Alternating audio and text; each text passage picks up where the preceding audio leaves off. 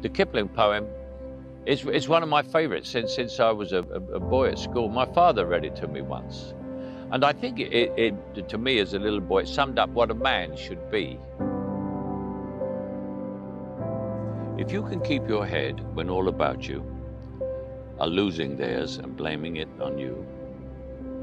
if you can trust yourself when all men doubt you, but make allowances for their doubting too, if you can wait and not be tired by waiting,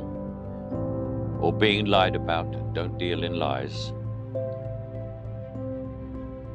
or being hated, don't give way to hating, and yet don't look too good nor look too wise.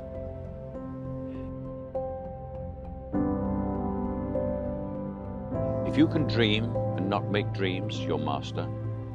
if you can think and not make thoughts your aim,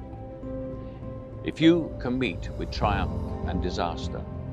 and treat those two impostors just the same, if you can hear the truth you've spoken twisted by knaves to make a trap for fools, or watch the things you gave your life for broken and stoop and build them up with worn-out tools, if you can make one heap of all your winnings and risk it on one turn of pitch and toss, and lose and start again at the beginning, and never breathe a word about your loss,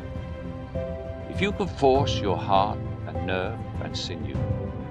to serve your turn long after they are done,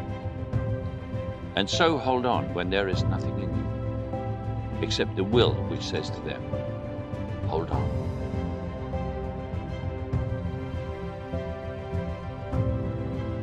If you can talk with crowds and keep your virtue, or walk with kings nor lose the common touch, if neither foes nor loving friends can hurt you, if all men count with you, but none too much, if you can fill the unforgiving minute with 40 seconds worth of distance run, yours is the earth and everything that's in it, and which is more, you'll be a man, my son.